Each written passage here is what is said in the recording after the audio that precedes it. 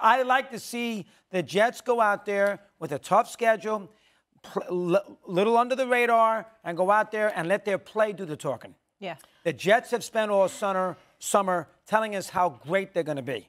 For a franchise that's not done a damn thing in 100 years, that's not the right approach. I'm going to push back. Because did the Jets invite Hard Knocks into their facility? They could have said no. No, they couldn't because they tried. They could have. They were like, no, we don't want these. Okay, thank goodness. Because some of these things you were saying, it had me wondering, is it really you?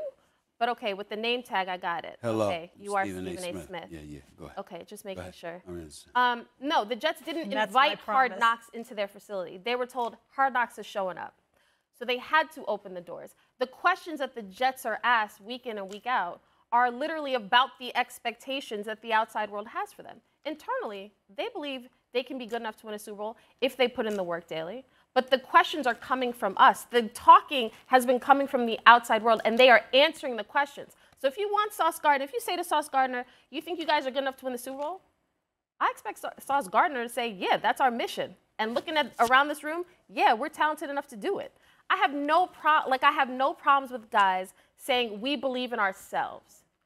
Yes, they have to prove it. But the same reason, Jahmyr Gibbs, rookie running back for the Lions, says I can rush for 1,000 yards, 500 as a rookie.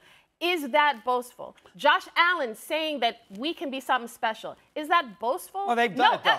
No, the Bills have been good. The Bills have been good, but we expect them to win a Super Bowl, right? Have they done that? No. No, but they've been good. So my point is just this. People, competitors, that's what you want. You want dogs who think they're good. Why are we afraid of it? Why are we afraid of them talking? Just because it's the Jets? I personally Stephen A? I personally think your argument is very profound, but you're not appreciating how profound it is, and you're not putting the twist on it that it deserves.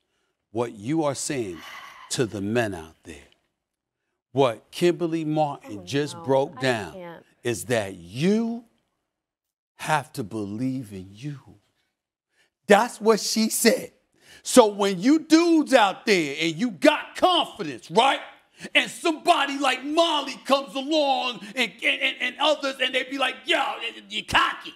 Yeah, that's arrogant. Now, what Kimberly said is you can't expect people to believe in you if you don't believe in yourself. No, because one thing we don't want is a cocky guy. Confidence, that's a different thing. Yeah, so that's exactly what I was saying. They just saying. gave me permission, I don't even like cocky guys. They just gave me permission. We don't want cocky. I didn't say cocky. You're right. I didn't mean cocky like that, but I'm just talking about a belief in yourself. That's what they said. Okay. And clearly, I haven't believed in myself enough. You had to be very confident to wear that suit today, right? And remember, Bill Belichick's never done Hard Knocks.